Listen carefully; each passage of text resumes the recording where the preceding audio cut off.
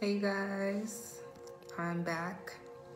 I'm just going to actually just share a little bit of information that I've learned over the years about divination and about channeling messages through other ways besides cards, because I just started doing tarot itself, but I've always just in a sense known things, and then those things just turn out to be true.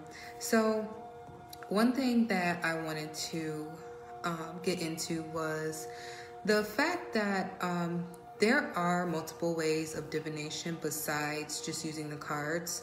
And before I felt confident enough to even use tarot cards, I was divining using music, like shuffling my playlist and asking for a message through music.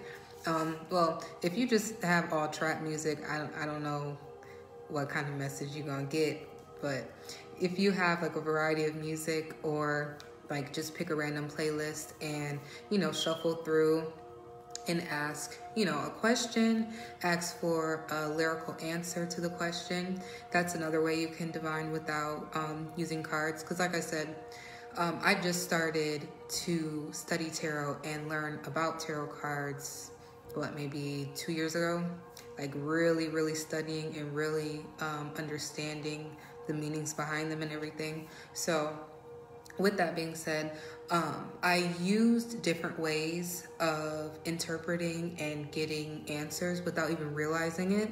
So the thing is, like, we are such spiritual people and spiritual beings that we don't even realize how spiritual we are sometimes. So one thing that I always used to do was do that, and you can also if you're outside in nature and you're meditating, you're letting your mind flow free and you're letting everything just come through. As you're thinking, you can say certain things like hearing bird sounds or hearing nature sounds or things like that. You can ask for confirmation through sounds of nature, through literally the wind blowing, and different things like that. So it's not necessarily that you have to get confirmation with cards, because there are so many different ways to confirm messages for yourself and for for your life. Because I know that a lot of people think that because someone reads tarot that they personally have their best interest at heart, but that's unfortunately not always the case. And with spirituality becoming popular and being like trendy now, it's not really something that is cared after in the ways that a lot of people should treat it. So when you get divination or get a tarot reading from someone, whether it be through YouTube, through personal one-on-one, even through these apps that we have, one thing that you have to understand is when the connection is open, it's literally like a tether. So it is a line that directly leads your mind to their mind, their spirit guides to your guides, and vice versa. So one problem that I have noticed is that some tarot readers will actually keep those lines open, create problems for someone, so that that person can then come back to them to get the solution. And that's like a ongoing cycle of sending negative energy someone's way, so they come running back to you to solve the problem. It keeps their pockets full, which is fucked up, but it does happen. And I remember this dream that I had very vividly, that this tarot reader, someone that I was actually introduced to, she actually was in my dream with a girl that I associated with. She wasn't really a friend, but I associated with her. And we were all sitting and talking, and in my dream, she kept speaking to me and telling me things, but she kept getting it wrong. So I'm like, no, that's not right. And then she, had like a nervous face in my dream. And I noticed that every time she would look over at the other girl that was in my dream, the girl that I knew. She just kept doing this. And then like you literally, like in my dream, I literally felt that depressing, like sad energy. I felt every bit of it, and it wasn't even being directed at me. She just kept looking at her and doing this to her. So I'm like, whoa. I woke up in my dream, from my dream, and I didn't tell the girl about that part of my dream. I just told her, like, oh, you popped up in my dream, da da da da. But the other girl, the one that she was throwing the negative energy at, that she was also doing readings for and everything like that, I told her, I was like, you were in my dream as well. But I didn't understand the message that was being said to me until I further investigated, dream walking and things like that. So once I got a clear picture of everything that was going on, and at that time, the girl who was in my dream was experiencing bad vibes, bad vibrations, and negative energy. It's like she just couldn't get it off of her. And guess who she was running to for help? The girl that was in my dreams, going like this to her. So it's one of those things that, unfortunately, because spirituality is such a big thing, and because everybody's open to, well, not everybody's open to spirituality, but everybody's open to the idea that people who are spiritual are good people, just because the way they divine and everything like that, and messages and things like that, things of that nature. So unfortunately, everybody is not having your best interest at heart. Not everybody who is a tarot reader is trying to necessarily help benefit you. Sometimes they will actually cause problems in your life so that you come running back to them over and over and over and over again, and that keeps their pockets full. They drain your energy, all types of stuff, okay? So one thing that I want to highly advise you is, if you do get a tarot reading from someone, say it out loud. I remove this connection from this person, and then thank your guides for allowing a message to come through that source. So once you speak to your ancestors, speak to your guides and everything, and you ask them to close that line of communication, it helps better protect you in the long run. If you do encounter somebody who is like that, who is in that dark space and who just wants to siphon energy off of you. So one thing that I really want to tell you guys and really want to express is that you have to not only protect yourself in the physical realm, but in the astral realm as well. Because I've actually had people try to attack me in my dreams and they woke up on the other side, okay? So one thing that you really have to take in account is that in the astral state, okay, it's a conscious state, but it is as close as we can get to the spirit realm without leaving the physical realm, if you understand what I'm saying. So if someone is divining for you, they already have that line of communication. Like I said, they have that line that's connecting you together. So with that line being open and active, they can then dream walk their way to your consciousness, not only steal your energy, your ideas and things like that, but they can cause chaos in your mind as well. So one thing that you have to keep in mind is, sometimes seeing people in your dreams is not a good thing. Okay, depending on who it is not a good thing. So when you are able to really experience somebody's energy to the fullest extent, then you can then start to get better clarity on if they were detrimental or not. So for one instance, okay, if you are experiencing like a lack of energy, low vibration throughout your day, and you just don't know why, and you got readings from this person, this person, this person, this person. What someone can do, if they are advanced enough, they can actually pull your energy from your dream state. You don't have to be awake. It actually makes it even easier if you are unconscious for someone to then siphon off of you. And one thing that you don't really have control of, if you're not really aware of everything that's going on, is that incubi and also succubi are just waiting and ready to continue to take from you. So that's why I tell people to be aware of like sexual dreams and stuff, because sometimes they are setups for our energy to be taken from us as well. So when you are in the astral state and you are noticing reoccurring things, reoccurring people, one thing you can do, instead of like posting in a group asking what this means, that means, is just sit with yourself and sit with your guides and ask your ancestors and ask your guides specifically what something meant in your dream. Specifically ask them, okay, I saw this in my dream. What message were you really trying to give me?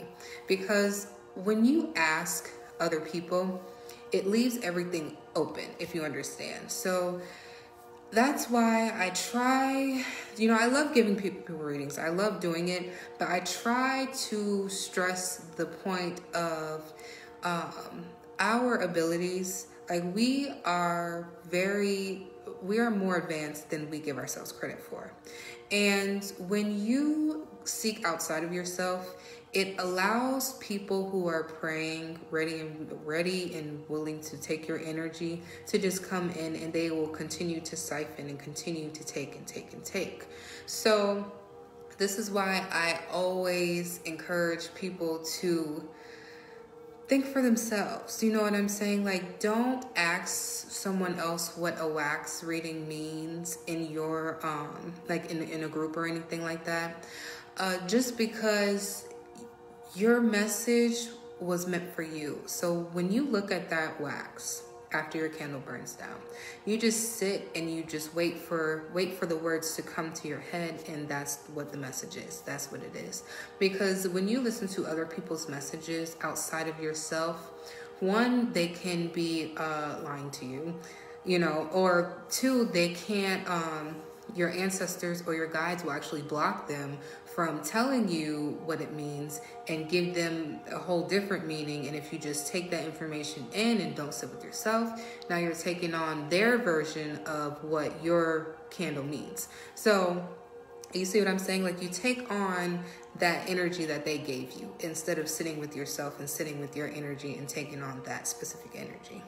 So one thing that I want to really stress to you guys is protecting your dreams in the astral state.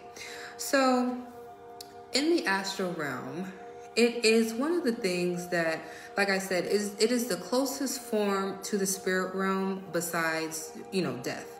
So we are very spiritually active in our dreams. One thing you can do to practice strengthening your abilities in the astral realm is, on top of reading books and everything like that, but you can actually play lucid dream music. You can play what's it called? Akashic Records music and stuff like that, just to open your mind up, keep yourself activated, and better get a clear picture of any messages that you may have missed throughout the day or throughout the week or anything like that. And it also opens a line up to continuing to connect with your guides and continuing to connect with your spirit. Sorry, my tongue is tied today. So when you are in the astral realm, you have to also ask for protection as well. And if you have children, you should ask for their protection as well. So when they are traveling, they're traveling with you. They're not just off into La La Land, okay? And you will actually understand yourself better as well, because when you remember images from your dreams and things like that, and you take those messages in, and then you ask your ancestors, your spirit guides, whoever you are connected to, what exactly it means, then that better helps you gauge not only like things that you are fearful of, things that you have to work on, or things that are coming in the future for you. So when you have these dreams, you can go on like websites and just pick a website that resonates the most with you, and try to remember bits and pieces of your dream. Try to remember the sequence it was in, and then get your messages that way as well. So with divination, like I said, when you are divining or when you are getting divination from someone else, it leaves that line of connection open. So like I said before, when you get a reading from someone, you have to thank your guides for allowing the message to come through and close that line of communication right then and there. Because like I said, not everybody portrays themselves as, some people play possum to try and downplay their abilities and stuff like that.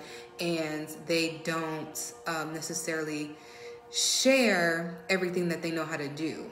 So if someone who is a succubus or things of that nature, they actually benefit the most from taking your dreams away and taking your energy that way, and especially through sexual dreams and stuff like that, because you are in an unconscious state and you are literally at your highest form of self in your sleep. So it's much easier to take your energy in your sleep than it is to do like a direct one-on-one session or things like that. So one thing I really want to share with you guys with divination is it can be as simple as asking for the wind to blow when you have the right idea or the right answer to your question. You know what I'm saying? Like, you can use nature is everywhere. Okay, so using nature is probably the best way to divine. And if you are just, like I said before, just like sitting in nature and you have a question or you need answers to a question, ask the wind to blow when you are on the correct path, thought path in your mind, because our minds are so active throughout the day, and they are sort of too loud to hear the messages sometimes. So sometimes we need like to hear a bird's song or something like that, or the wind blow, things like that, things of that nature, just to give us verification. And like I said, I use music to divine as well. I just hit shuffle and just wait for a song to play. And if it's a ratchet song, it's a ratchet song, and they just want me to get a little ratchet, okay? But, you can use different things to divine. It does not have to be tarot cards. It does not even have to be oracle cards or anything like that. It can be as simple as sitting with yourself, asking questions and just waiting for the answer to come to you. And it can be through, people walking down the street and saying something, and you're like, oh, that was it. It's like things like that. That is divination.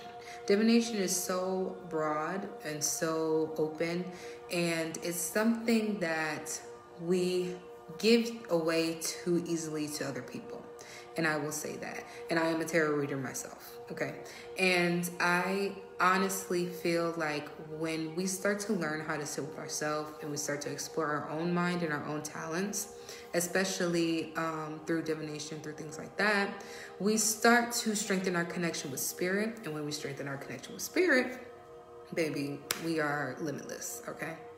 So I'm just going to leave you guys with that. I just wanted to just share with you some warnings of letting everybody read you, because like I said, that line of communication is open, and they can just come and steal everything, steal your whole mind, literally suck you dry, and you don't want that, okay? So I'm leaving this here. I hope you guys have a great night, because I sure will, and I will see you guys another night.